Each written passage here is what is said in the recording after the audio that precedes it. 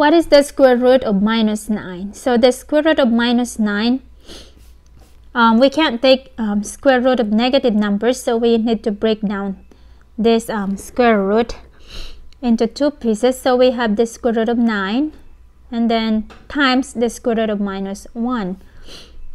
So now this is equal to square root of 9 is equal to 3. Now square root of minus 1 is the same as, we label it as this one, I. Square root of minus 1 is equal to I.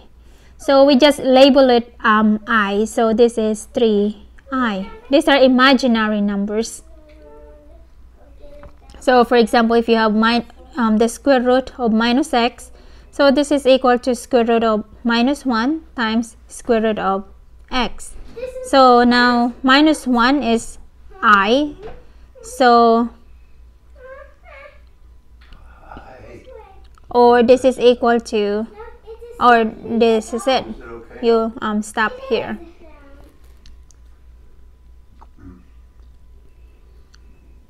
So when you have square root of minus 1, so this is equal to I. Now this is not, I is not the answer, but it's just a label for minus 1.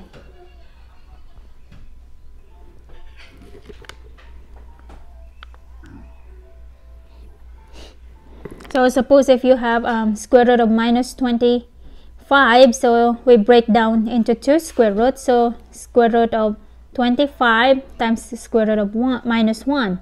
So square root of 25 is 5 and then minus 1, or change minus 1 into I, so 5I.